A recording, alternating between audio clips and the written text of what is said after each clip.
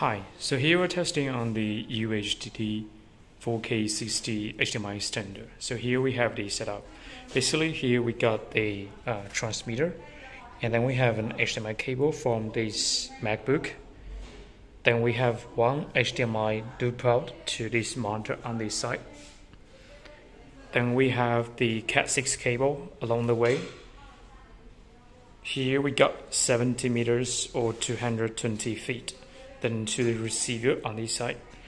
So on the receiver right now we can see we don't need the extra power supply because we can get the power from the transmitter side of this Cat6 cable. Then HDMI output to this small monitor on this side. So the latency is about like 30 milliseconds.